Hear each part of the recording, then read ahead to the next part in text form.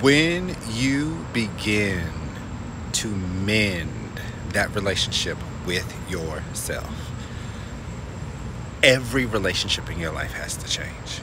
And the more like drastic the like it's equivalent, the amount of change that you experience with the relationship with yourself is how the relationships around you are either enriched, which I hope, because that meant that was somebody that meant to be there.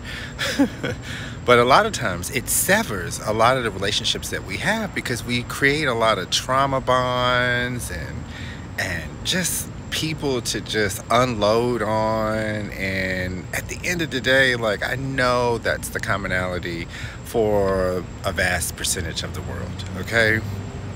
But when you heal that relationship with yourself, you begin to heal all the relationships around you.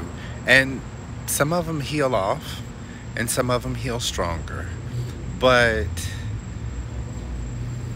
you're not on that journey if that's not what's happening.